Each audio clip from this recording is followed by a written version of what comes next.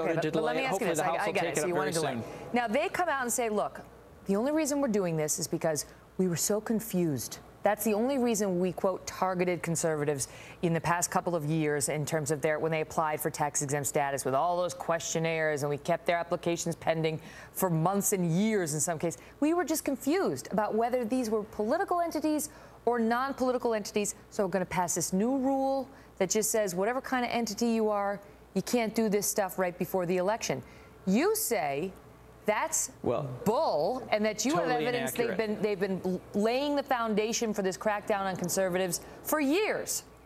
We have gotten some emails, and one of the emails from Lois Lerner indicates this is going to be, quote, offline, meaning not to public view. So they've been working on this for years. So to say this is in response to some confusion is just wrong. It's not the case.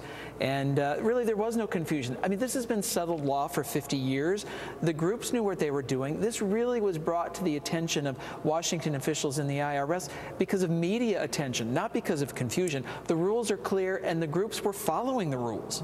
So in other words, the crackdown on the influx, the sudden spike in conservative groups applying for tax-exempt status, the crackdown on them only began once you had media attention on how many conservative groups were applying, and Senator Chuck Schumer and others who were saying the IRS needs to do something about these groups. And suddenly there was confusion at the IRS about them. Let me ask you about this email, because I think it's very interesting, that you uncovered. Lois Lerner, who pleaded the fifth, who would not answer questions before Congress and who will not give you her documents, was this top IRS official at the center of this scandal. She's now, suddenly retired on the taxpayer's dime. She was on the receiving end of an email from someone at Treasury that you uncovered in your committee that says, this is to Lois. The person says, hey, I don't know who in your organization at the IRS is keeping tabs on C4s, that's these groups, but since we mentioned potentially addressing them off-plan in 2013, I've got my radar up, and this seems interesting. She sends an email that talks all about a legal justification for going after such groups, how you can bury them in paperwork, and you can get all sorts of questions that you demand answers for from these groups. What does this mean that this Treasury person is saying to Lois Lerner at the Senate of the IRS, let's come up with this plan off plan? Is that just offline? What does it mean?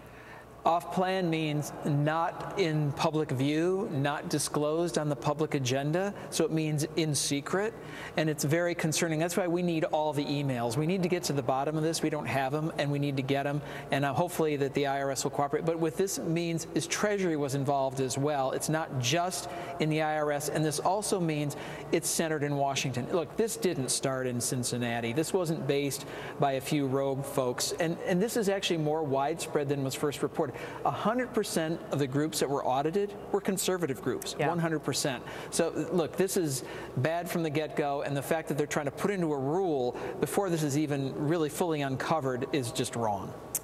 Congressman Dave Camp, Mr. Chairman, good to see you. Thank you so much. Thanks a lot, Megan.